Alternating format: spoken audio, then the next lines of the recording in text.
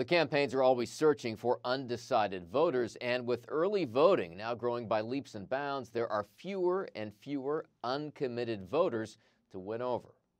Hi there. Mr. Trump. Former President Donald Trump making a return trip to North Carolina, seeing the devastation there firsthand. That's quite a scene. Driving up, you see that kind of destruction.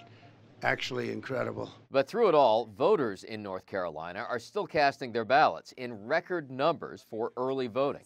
And Trump, once a skeptic of the process, now embraces it. They tend to be very Trump areas, and that the people would come out like that, I think it's a great sign. Our recent Fox News poll shows that a majority of registered voters, 52%, plan to vote early. Millions of voters just in a handful of battleground states have already felt comfortable with who they want to vote for, and that really changes how both campaigns are campaigning in this final stretch. And when it comes to those early voters, Vice President Kamala Harris appears to have an edge.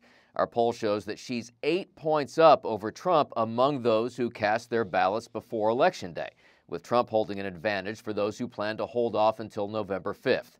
Harris, meantime, not just looking for early voters, but appearing alongside former Republican Congresswoman and Trump critic Liz Cheney, pushing for crossover GOP support. I actively invite good ideas from wherever they come. That's why I'm going to have a Republican in my cabinet, by the way. And our poll shows there is already a sharp divide among voters about the fairness of this election, with Trump voters far more skeptical of the system. In Washington, Doug Luzader, Fox News.